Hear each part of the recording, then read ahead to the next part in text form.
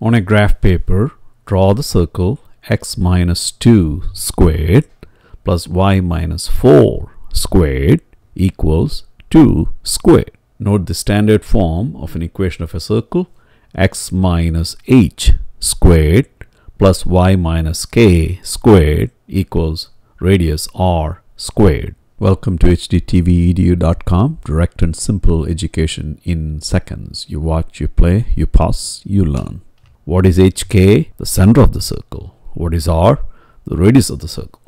When you compare x minus 2 squared plus y minus 4 squared equal to 2 squared with x minus h squared plus y minus k squared is equal to r squared, we see that h is equal to 2, k is equal to 4.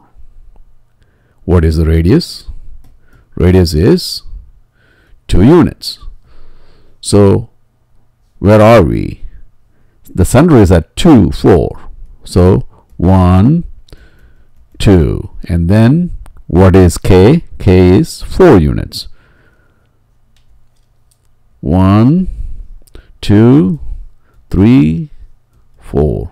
So this is the center. And our circle has a radius of 2 units. 1, 2. 1, 2. 1, 2. 1, 2. The center of our circle is at 2, 4, and the radius is 2 units. How many x-intercepts? Where does the graph touch the x-axis? No x-intercepts.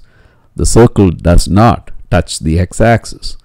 Does the circle touch the y-axis? Yes, at one point. There is one y-intercept, no x-intercepts. And this is George Mathew signing off. Good luck. Thank you.